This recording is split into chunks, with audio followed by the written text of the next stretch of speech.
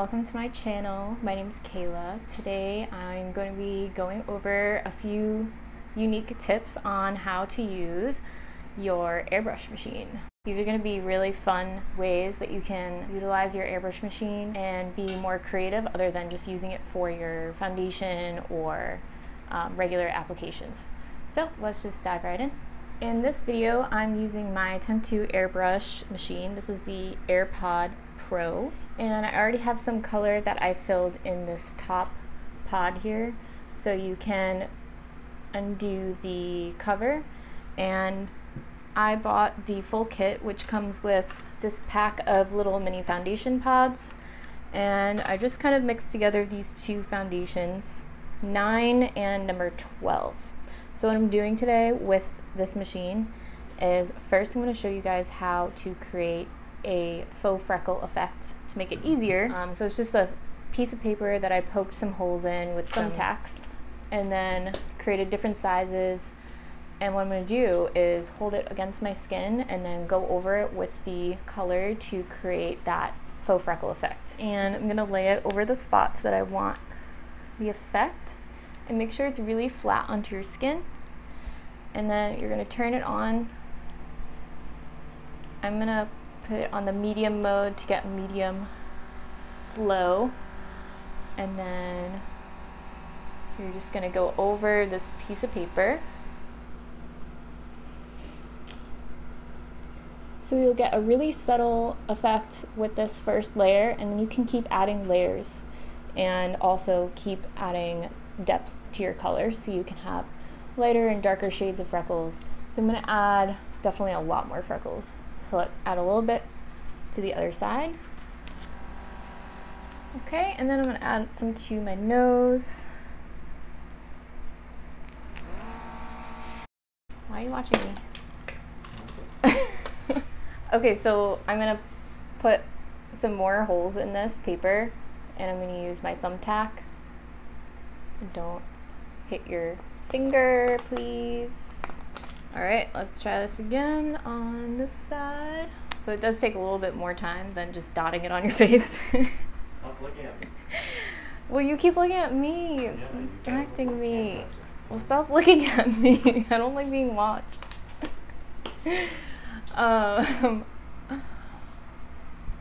Yeah, so you could just create more of a dramatic stencil, and then this would come out a little bit more intense. I'm going to keep going in and adding more and more layers, and then I'll come back and show you guys the full effect. Alright, so I finished adding more freckles, and I added darker tones as well so I could get a variation of colors. And I really think this looks like the most natural I've seen faux freckles.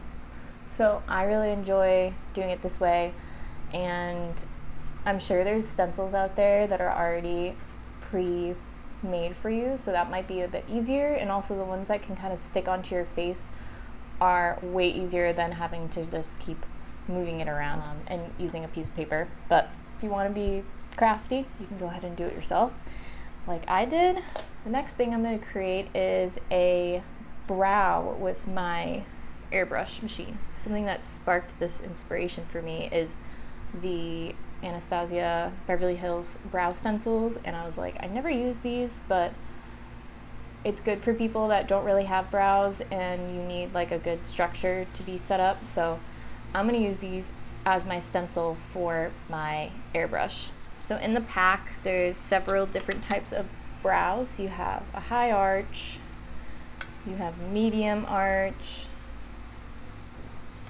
petite arch, full arch, and a slim high arch.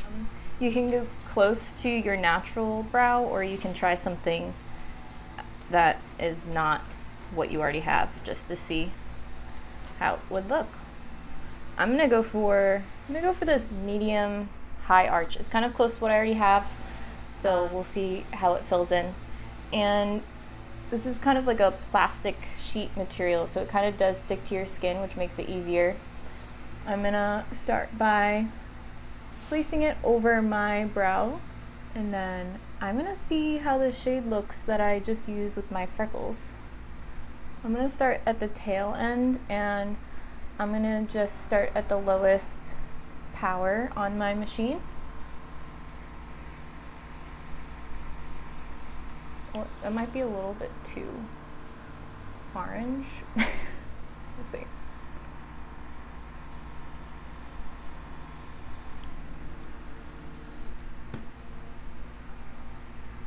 Alright, let's just see how the tail came out. Oh wait, that's actually really nice. Alright, this color ain't bad. I'm gonna go over it again and go into the beginning of the brow.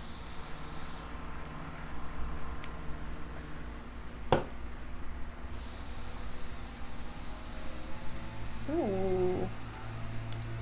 Oops, I just smudged my... That looks so good. So I'm just gonna brush through this with a spoolie. But wow, that's really nice. And that's actually really close to my actual arch in my brow. That's fun. I'm gonna go ahead and do the other side and show you guys.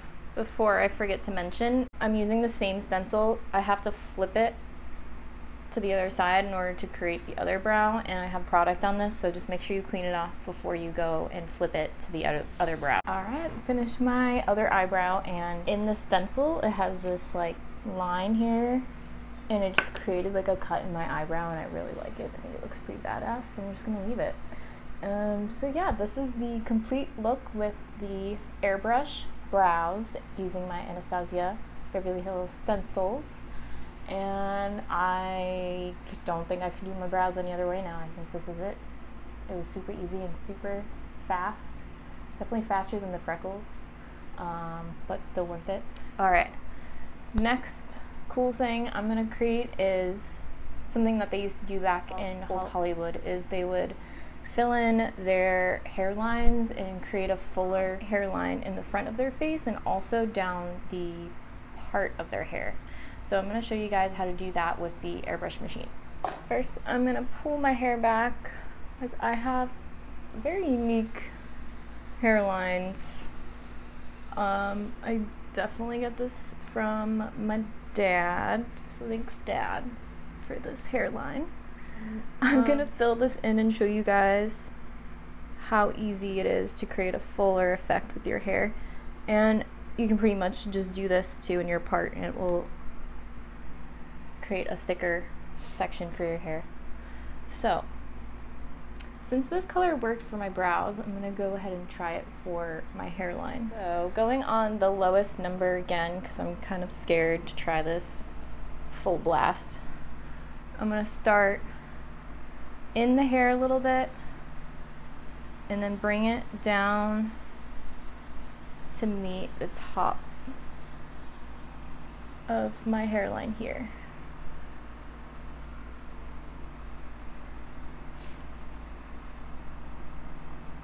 I'm going to darken this up just a little bit. I'm going to add some more of this shade 12.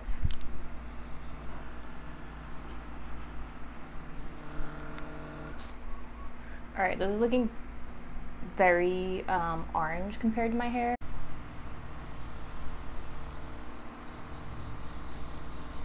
And bring it through the front just so I get that same kind of blurred effect throughout the hairline. Got a little bit of a speckle effect on my skin here, but you can kind of smooth that out. So this clearly isn't my exact shade of my hair, but you can see how if you got the right color, I don't have enough. My hair is like hard to match in general because it's red, but it's blonde, but it's brown, but it's like, it's just hard to match. But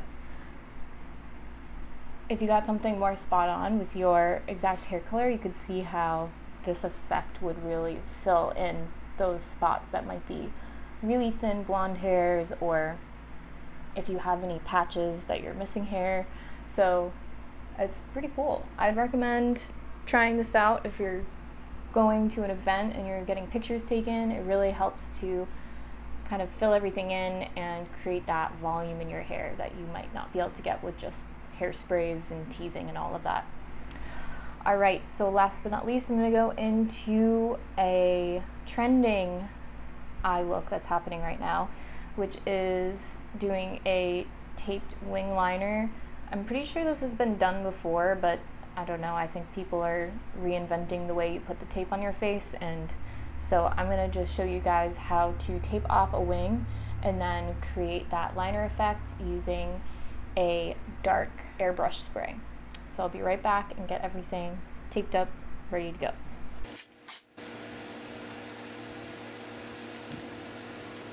Okay, I am taped and very uncomfortable, so I'm gonna do this quick. So I lined up the tape with the bottom of my lash line, and then starting at the middle of my lash line, lining that edge of the tape up to then meet with the bottom tape. So there should be, hopefully, a nice wing once I fill this in. All right, let's turn this on and start at the lowest setting and start filling in the ends here. Ooh, you gotta close your eyes for this a little bit.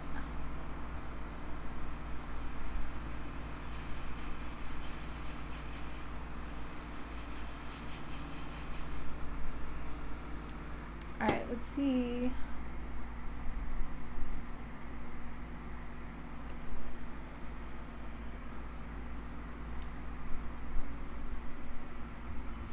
That's pretty nice. I did a darker brown wing for this, so you can do a completely black or any variation of colors. You can get any color tubes for your airbrush foundation and really get kind of funky with this. So I really like this for doing a stencil with an airbrush. The tape definitely is uncomfortable. Maybe if you had more of like a medical tape would be better. But I'm gonna go ahead and do the other side and show you guys the complete look. Okay, back with both wings on, and I struggled with this eye a little bit because I wanted to make sure that it was even with this side. I think it looks pretty rad.